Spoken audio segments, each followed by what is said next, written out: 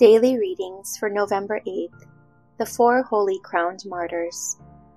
Four brothers, Severus, Severian, Carpophoros, and Victorinus, are so called because they suffered martyrdom together for the faith in 304. Grant, we beseech thee, Almighty God, that we, who acknowledge the steadfast of thy glorious martyrs in bearing witness to the faith, may experience their loving intercession for us before thee, through our Lord Jesus Christ. Amen. A reading to the letter of the Hebrews, chapter 11, verses 33 through 39.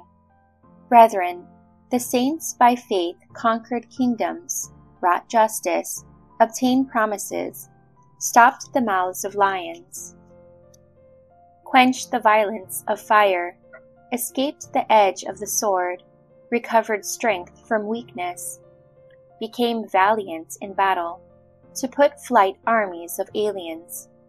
Women had their dead restored to them by resurrection. Others were tortured, refusing to accept release, that they might find a better resurrection. Others had experience of mockery and stripes, yes, even of chains and prisons. They were stoned, they were sawed asunder, they were tempted, they were put to death by the sword, they were about in sheepskin and goatskins, destitute, distressed, afflicted, of whom the world was not worthy, wandering in deserts, mountains, caves, and holes in the earth. And all these, approved by the testimony of faith, were found in Christ Jesus, our Lord. From Psalms 112, verses 1, 2, 4, 5, and 9. Happy the man who takes pity and lends.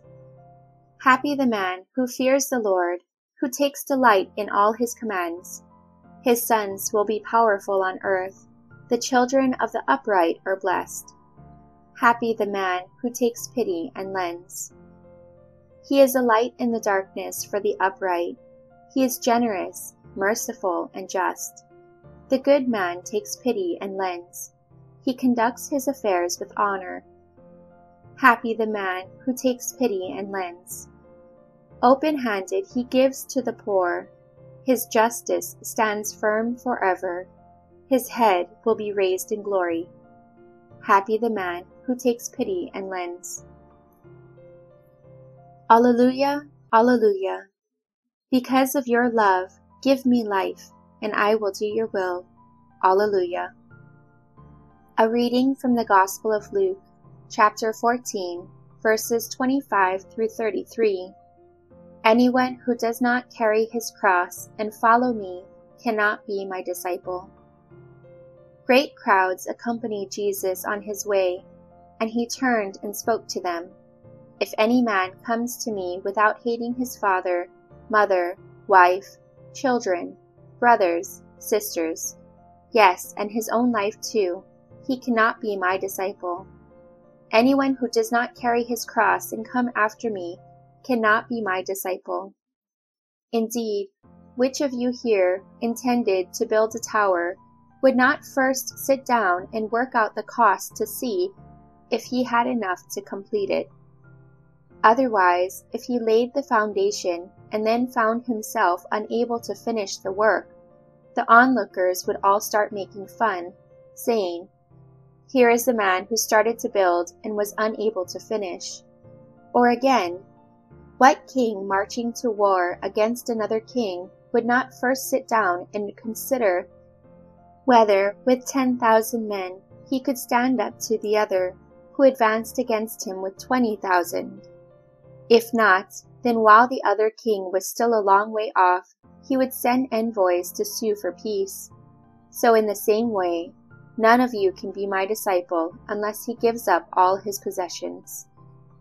Praise be to you, Lord Jesus Christ.